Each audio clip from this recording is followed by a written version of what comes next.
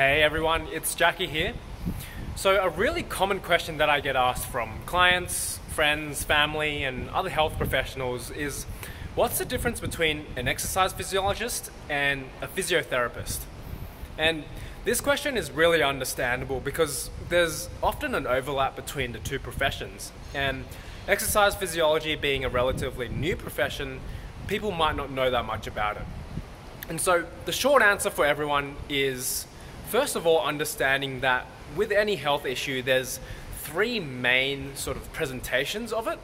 The first one is the acute phase, the second is the subacute phase, and the third is the chronic.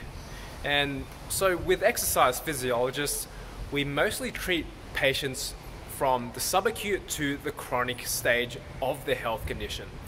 Whereas with physiotherapists, they see more of the beginning, where it's the acute to subacute phase.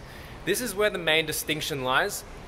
And for more details on these points and more elaboration on the differences between the two professions, check out my blog for more information.